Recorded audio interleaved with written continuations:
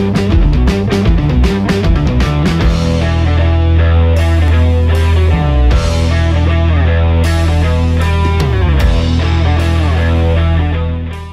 my name is Bob Carroll. I'm the Executive Vice President at Permanent Solutions Labor Consultants, and I'm your host for today's episode of Employee Relations Words of Wisdom. And I'm so happy to be joined today by Elayna, Alexandria. Elayna, how you doing? Doing awesome. It's a great day, and I'm really happy to join you in your outdoor office. Always a beautiful background to have this conversation. So that's great. Do me a favor, just tell us about your company, yourself, and what you do. Yeah, my company is just Elayna Alexandria LLC, so I just work for myself.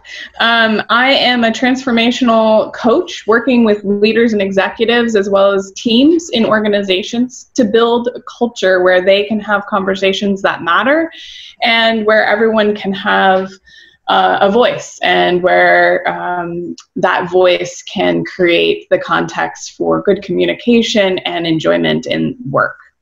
And that segues right into what we're talking about today. So go ahead. You had a great idea for a topic, so I'll let you have the home run here. Yeah, what I really wanted to talk about today was briefly around making good requests.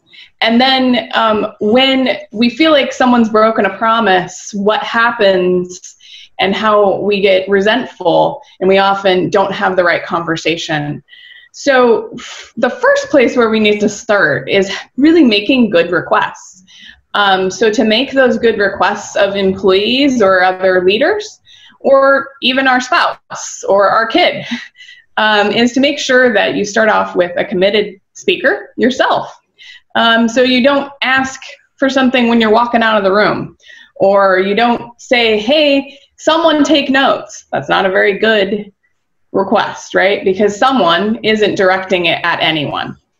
So the next piece of that is to have a committed listener, and making sure that, like right now, we're both having a conversation. We're both committed and present to this conversation, and I can make a request of you, and that would be the grounds to start a really good request, right?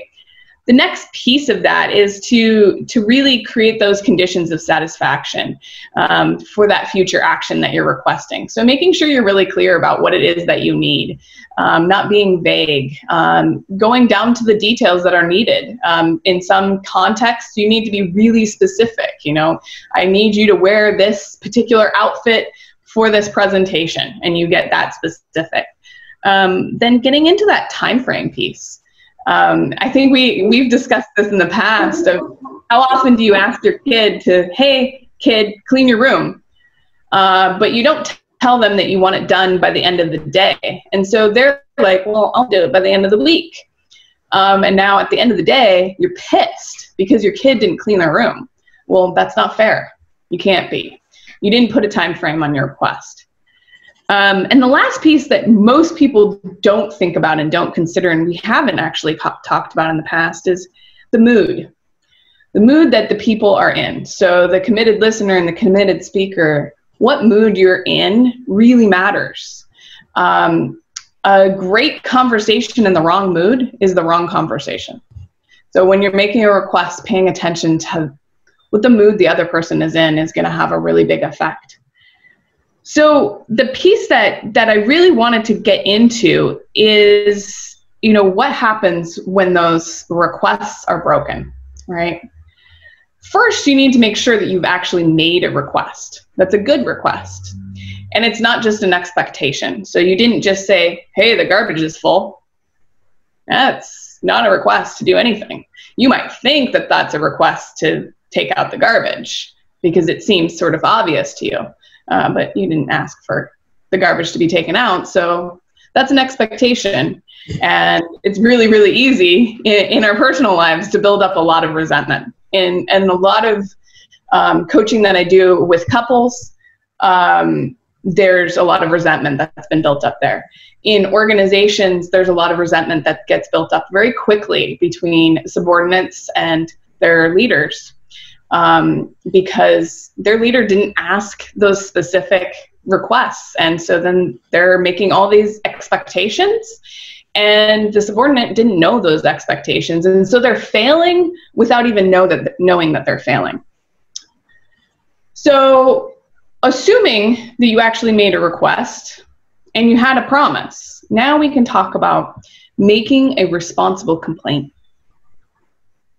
So when you've made a request that's been promised to be kept and it's not, now you can sit down with someone, again, in this committed relationship where we're both being present. And we can have a conversation of reviewing that context of that request. You know, did this and this happen? Did we have that conversation? Did you commit to that?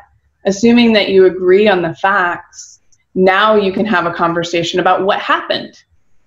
That conversation is an incredibly powerful conversation because you as the leader can talk about what's important. You can start creating a boundary, right? You can start diving down into your deep cares as an organization of how are we going to operate? How are we going to show up? And now you can make a new request and promise and move forward. Now, if that's a pattern of behavior, that's a different conversation, right? So I have a question. Oh, go ahead. Yeah. So if I was a listener and someone said a statement like you said before, like, hey, the garbage is full. A lot of the listeners, you know, that are maybe in a supervisory position would assume that's a good statement, which you have clarified very clearly it is not, because they did not set the expectation.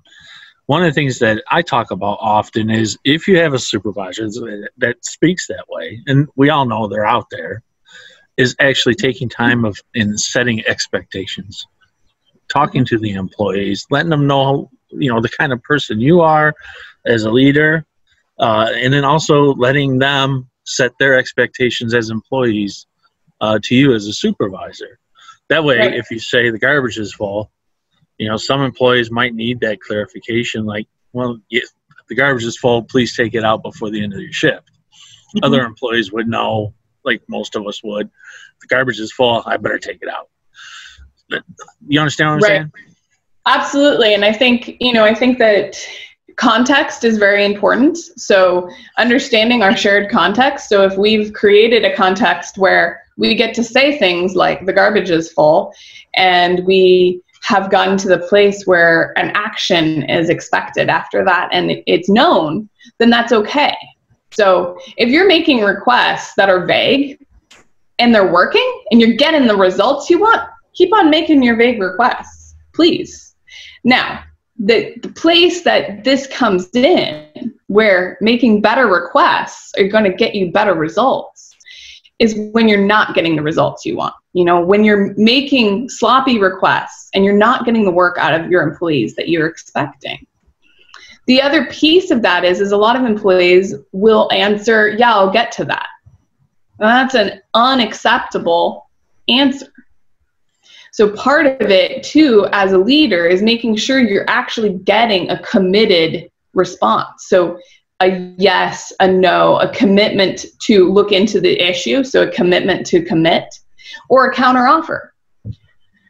You know, my kid, when I said take the garbage out by 5 o'clock, can come back to me and say, you know, can I do it by 7? Right? And I can say, yeah, that's great. Or no, you know what? I have to have it done by 5 o'clock. So that starts to create the context of working together. The other piece is in a lot of employee relationships, you do not have a culture where you get to say no, right? So that's when you get uncommitted commitments. So creating a work culture where it's safe to say no. And I've had a powerful speaker tell me this before too. It is not only okay to say no, but if someone makes a request of me and I don't have the time in my calendar, I'm going to give them a time when I can actually get it done. They may make the request on Friday, but if I say, Elayna, I'm swamped, can I get it to you by Friday? 9 times out of 10, that's going to be acceptable. And now you have a commitment, you have a deadline, and everybody's on the same page.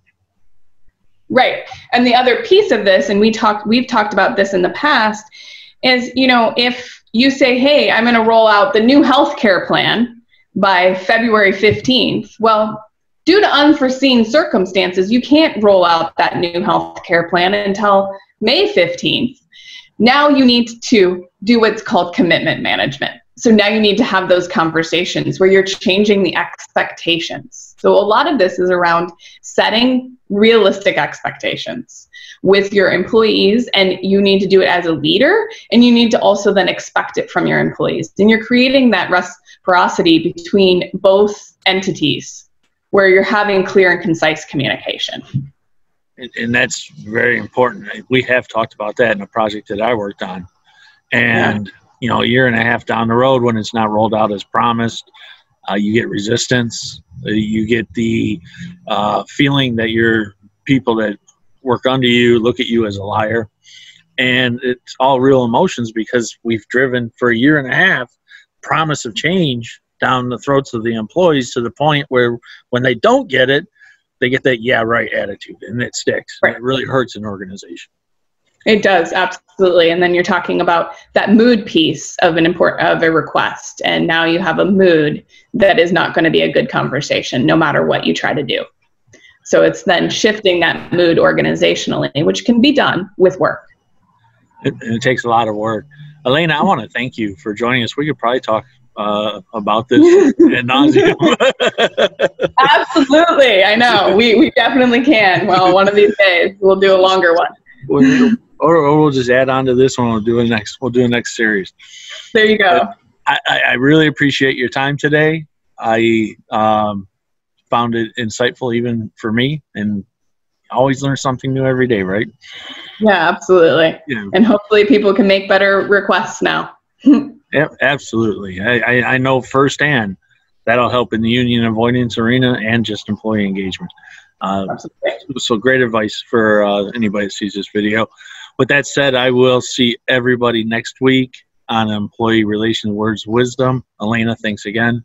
We'll see you later. Thank you, Bob.